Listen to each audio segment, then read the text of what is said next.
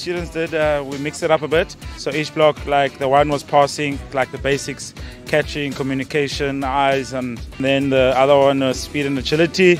We did some work on their feet and focusing on how to move better, how to move their bodies, how to change direction.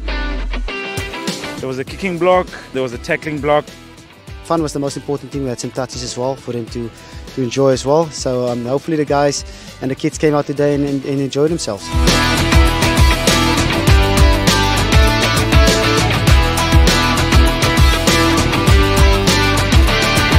My favourite part of the day was the touch rugby, and we scored 3 tries. My favourite part of the day was tackling.